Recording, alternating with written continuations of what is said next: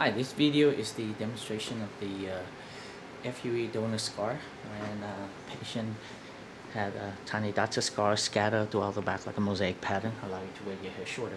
The result vary from one individual to another. I perform both the FUE and FUT, and both methods are very beneficial for surgery. And it's very individualized when a person trying to choose which technique is best for them. But this is the demonstration of the FUE. Tiny dots of scar scattered throughout the back like a mosaic pattern, allow an individual to wear his or her hair shorter. Some patients cannot wear the hair, like to wear the hair really short. Only FUE allow you to do that.